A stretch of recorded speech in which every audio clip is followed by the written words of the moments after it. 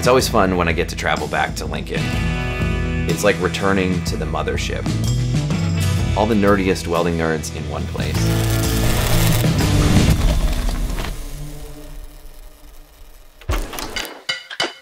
I'm out here in Cleveland, Ohio at the Welding Technology and Training Center.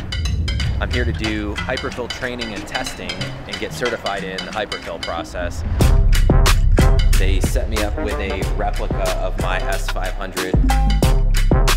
You know, as a weld inspector, I get a lot of questions, and myself included, I had a lot of questions about how to certify this process or how to qualify somebody in this process. What a better person to help me out with that other than Charlie Cross.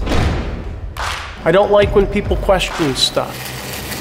So let's just prove it out and make sure that it's good. That way nobody has to question it. If you can walk somebody through these steps of a preliminary WPS, procedure qualification record, the WPS, then the welder performance qualification, you're doing a good service to the industry. You're going to be the first person that we test to HyperFill out of ATF. Oh, that's cool. So. That's pretty cool. So what we're doing with this process is you literally just start at the top and you just work your way through the things that you know. So essentially a preliminary WPS is going to get us started. We have the process listed down there, and the transfer mode is The preliminary WPS takes our big 6, but then we're also checking the items that we need to have addressed in the welding code. For instance, what we need to address in D1.1. We're gonna work our way through using the preliminary welding procedure specification to set the machine. We established the preliminary WPS, and the PQR is essentially the science experiment.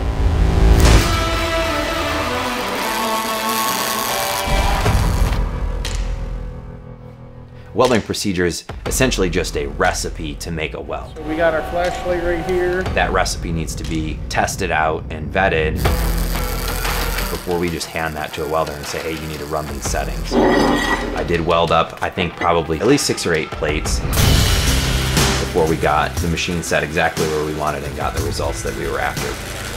Wasn't necessarily the one and done that I wanted, but that's okay. We're here to learn.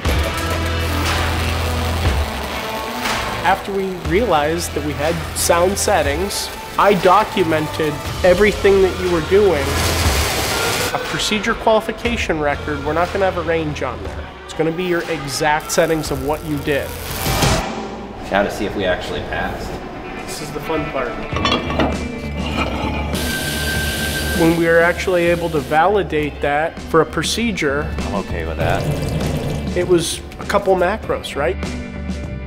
It should be something that's encouraging to people, especially with a process like HyperFill, is because it can throw out those rotten bananas. Well, can I do this? Is this good to do? Let's just do a PQR and qualify the procedure and validate that we know that these exact parameters are going to work.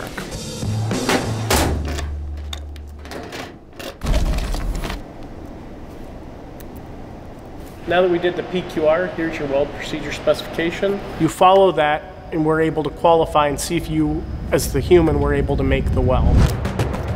That's performance qualification.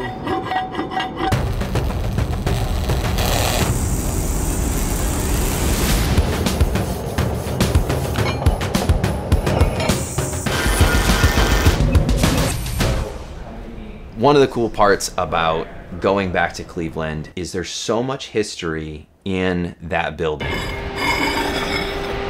The machine that they used to press my weld is one of the original ones that Lincoln had. I just can't even imagine how many plates and coupons and certifications that have been done on that piece of equipment. Oh yeah. And so we want to make sure we have fusion into the sidewalls. As you can see clearly down here, we have complete fusion into the sidewalls of the base material right there. By having this whole entire edge melted away, it's showing us that we've made fusion beyond the root. Mm-hmm. Congratulations, you passed. Thanks. That's great procedure development at work. It's not that intimidating. You can do this. Qualify your procedure, rate a WPS off of it, qualify your welder or the human, build to the code. getting that kind of access and that behind the scenes clarity into the process and what it takes to certify in this process, I think is really important. It's just really a huge level up in knowledge for me, and I'm like really grateful for the time that they give me there.